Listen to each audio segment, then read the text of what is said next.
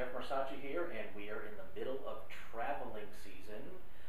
Some people fly, but a lot of people just jump in the car and they get going, and it becomes very easy to eat the wrong way. Today we have Huynh, and she is with us to talk a little bit about eating healthy while traveling. So Huynh, tell us what you do. Well, I am a holistic doctor in Raleigh. I have a practice inside the Beltline called Optimal Wellness Chiropractic Center, and we basically help people with their unresolved health issues, whether it's aches, pains, fatigue, thyroid issues, and we also try to maintain their health so that they could live the life they want to live. Okay. Well, how does eating healthy play a role in all of this for your practice? Right. That's actually the foundation of health, and when people come to me, whether it's aches or pain, whether it's a structural issue, we work on the structure, but we also talk about diet, because that's the foundation.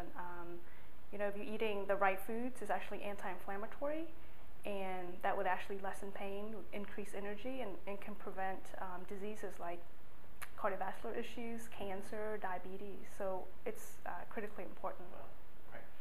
Why is it so important to eat healthy while being on a road trip?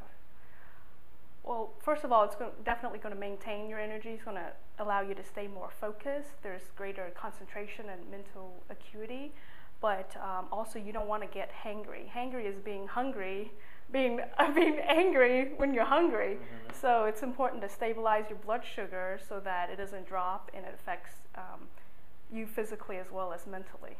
Okay. Well, what are some healthy snacks that our clients could eat while they're taking these road trips? Sure. Like I just came from a trip to visit my brother, and we packed. So it's important to, of course, pack bottled water or spring water, or we also had coconut water. Okay. But there's vegetables and hummus or bean dip, and you can have a little cooler with you. There's beef jerky or salmon jerkies, things like that.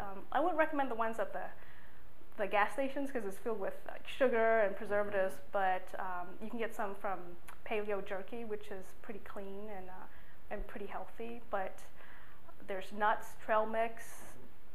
I don't recommend the ones that are roasted in oil, like the vegetable oils, but more raw almonds, pecans, walnuts with coconut flakes, or you can actually make your own with raisins or even dried blueberries.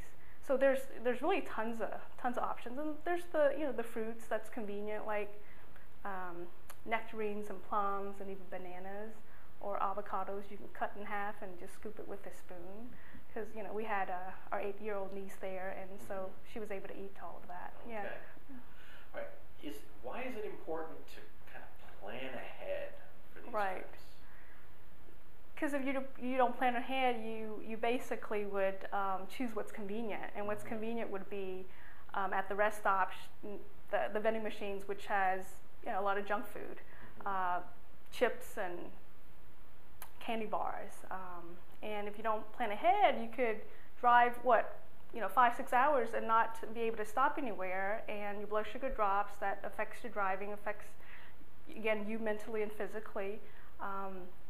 So I think it's super important to plan ahead, see what healthy restaurants are out there, plan ahead to pack. If you know it's a 6-hour drive, you're going to have to eat because your blood sugar is going to drop. So definitely pack some of these healthy meal replacements or snacks. Very important question. What would you consider junk food? Junk food. Yeah. It's the sugary stuff, the products that are high in lots of grains, the processed foods, the baked goods, the cookies and chips, donuts, things like that. Okay. Well, I always hear it's important to stay hydrated. Right. Why is it important to stay hydrated on road trips? Yeah.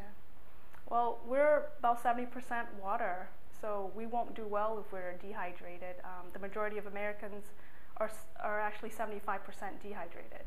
And if you're traveling, you know that percentage is actually higher. And even 1% of dehydration can actually slow down your metabolism. Therefore, again, affecting mood, affecting energy, and affecting how you feel.